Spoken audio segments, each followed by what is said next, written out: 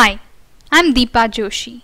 I would be explaining about the performance issues with respect to Salesforce Lookup transformation. First, let's try to understand what is a Salesforce Lookup transformation and how it is different from a normal lookup. Then, I will show you the issue related to its performance and a different approach you can follow to overcome the issue. Salesforce Lookup is an active transformation. Unlike a normal lookup, it does not cache the output. It returns all the matching rows on a lookup condition. To create a lookup transformation, you need to use this icon. You need to feed in the username, password and the service URL which connects to Salesforce, and you need to select the object on which you want to create the lookup transformation. I have created the lookup transformation on account object. There are two ports which are created by default: lookup filter and lookup match index ID. Lookup filter is used to add a filter condition to the lookup query, and match ID port which assigns an unique sequence ID for the multiple matched row outputs. These are some of the issues when Salesforce Lookup transformation is used in the mappings. This sends SOQL query to the Salesforce URL for every source record. If there are millions of records in the source, millions of SOQLs will be fired to the Salesforce database.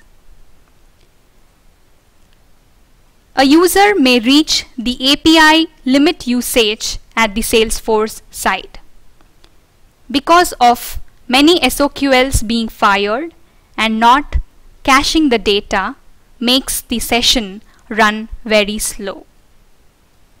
Let me explain you using a simple example. I have created a simple mapping where source data is matched with the Salesforce Lookup object before inserting into the target. In this mapping, Salesforce Lookup is being created for account object, and ID column is mapped from the source. There are around 37 records in the source. When we check the session log, we can see that there are 37 SOQLs fired to the Salesforce against each and every input row based on the ID condition given.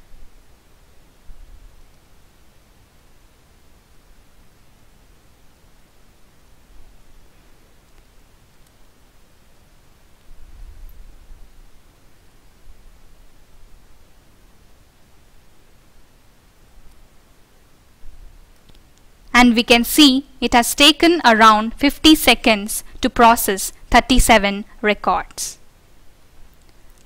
Let's see how we can redesign the same logic by using a pipeline lookup instead of Salesforce Lookup.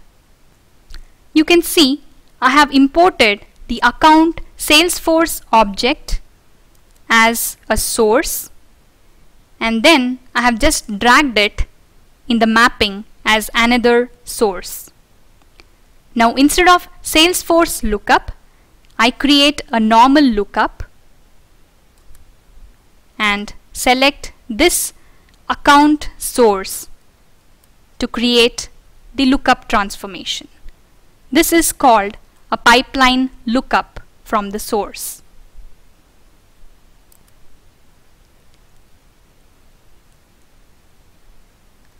I will match the ID of the incoming source to the ID of the account in the lookup. Please note, this lookup transformation will no longer have the Salesforce connection. Instead, there will be the second source which I imported which will have the Salesforce connection. When I see this session log, I see that only a single SOQL is being executed to fetch all the lookup data. And we can see it just took 2 seconds to process 37 records. Please make use of pipeline lookups in case of Salesforce lookups to improve the performance. We would love to hear from you at the addresses given below. Thank you.